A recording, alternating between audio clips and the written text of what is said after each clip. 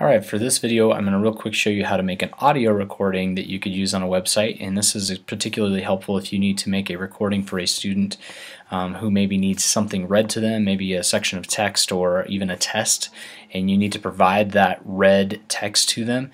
So pretty simple. Basically what you're going to do is you're going to go ahead and open the QuickTime Player. Again, nothing happens when you open the QuickTime Player, but it does show QuickTime Player in the menu bar.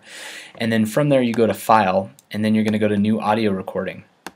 Now when you do new audio recording, you'll see here you got some meters. Those are showing the amount of input, and your computer should be set up to just do this right away. There's actually a microphone built right into your laptop, and so you'll be ready to roll. Now once you've selected the text, or you could just be reading this to the computer. I happen to just pick a selection of text out of a Wikipedia article that I wanted to read. I hit the record button and then I begin to read it. So I would say quantum teleportation, or the entanglement assisted teleportation, is a process by which a qubit, and then I would go on and on and on, and I would stop. And once I'm finished, I can actually play it. So let's play it back and hear what it says. Record button, and then I begin to read it. So I would say quantum teleportation, or the entanglement assisted teleportation, is a process by which a qubit, and there you have it. So you've made a simple audio recording that you can now transfer to the students and use to assist them in their reading part.